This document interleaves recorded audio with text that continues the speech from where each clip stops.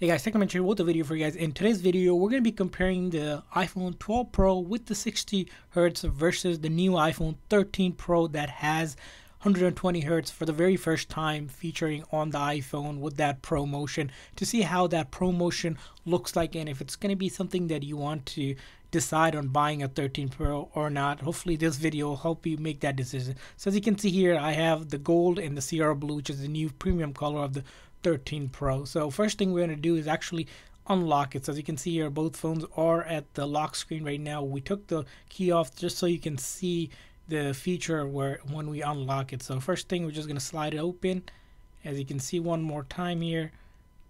So as you can notice here, slide it open. So that's how that's going to look like. And then we're going to move over to the side. So as we move around, you'll notice here on the 13 Pro, you don't see as much of that swifting around or moving around. It's sort of the icons just sit there. They're more buttery, smooth movement around it. So as you see here, as we're flickering back between the screen and then the app library here, you notice here between that, if you really move it fast enough, so if you do it right here,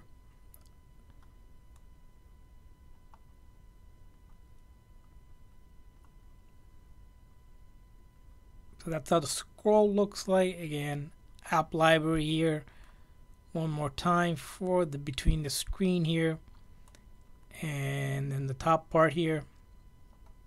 And let's go ahead and open up the settings app here. So we'll find settings here.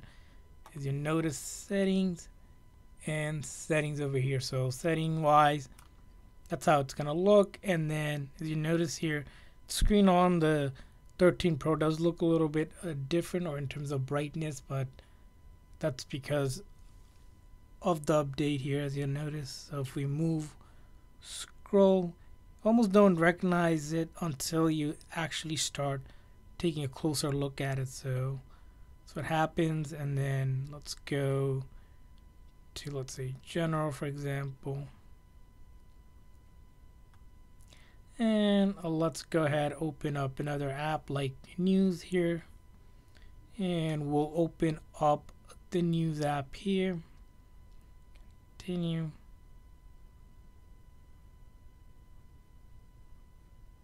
So that's how it's gonna look. Again,